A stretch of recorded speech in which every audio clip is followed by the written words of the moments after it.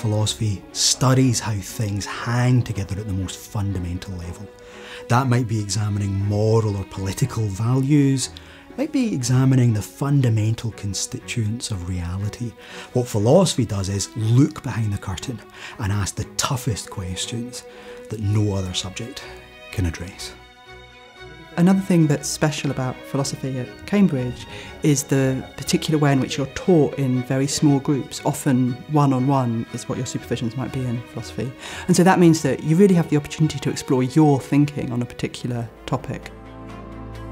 What I love about the philosophy course is the fact that it acknowledges that philosophy is such a broad subject, from epistemology to metaphysics to classical philosophy.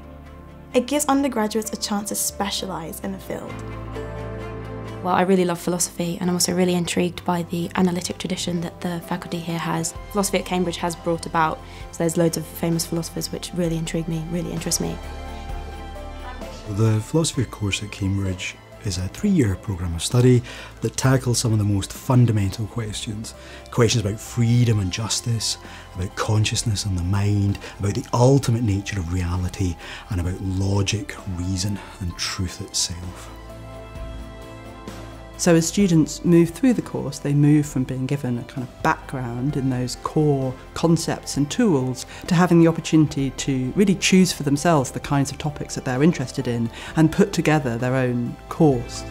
Philosophy is taught partly through lectures, partly through seminars, and of course the very distinctive thing about Cambridge is that it is also taught by individual supervisions.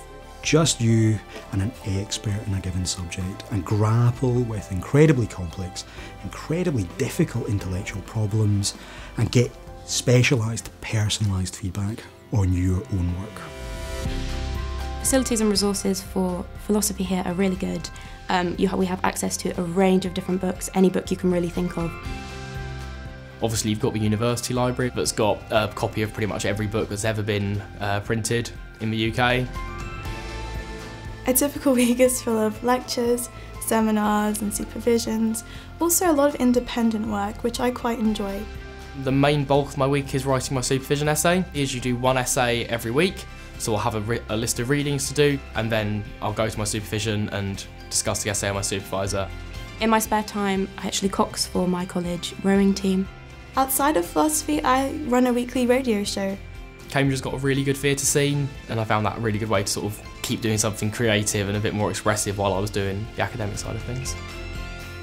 Employers look on philosophy graduates very favourably because they come out with a set of skills that can be applied to a wide range of different careers. They often go into finance, law, consultancy, they can go into the civil service, they can work for NGOs and charities. So my plans for after graduation are to study human rights, and then after that I'd really like to go into the field, help people out, especially within LGBTQ+ communities, because that's an area of interest for me. It's a very welcoming place.